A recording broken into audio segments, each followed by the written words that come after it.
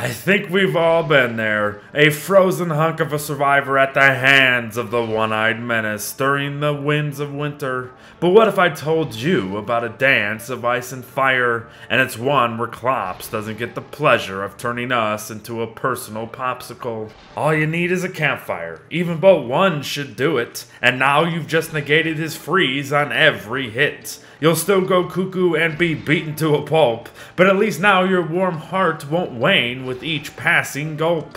But Wig is not alone, as Wilson here has shown, but Wendy, Weber, and Wes can tank too, you see, and this is something you must see to believe. There's none better than Wolf, for his damage is high, and in seconds, Clops will be closing his eye. But there you have it, everyone. A quick bit on how to slit the git that freezes us with every hit. But take care for now. Well wishes to all out there. And I'll see you in the next one. Bye-bye.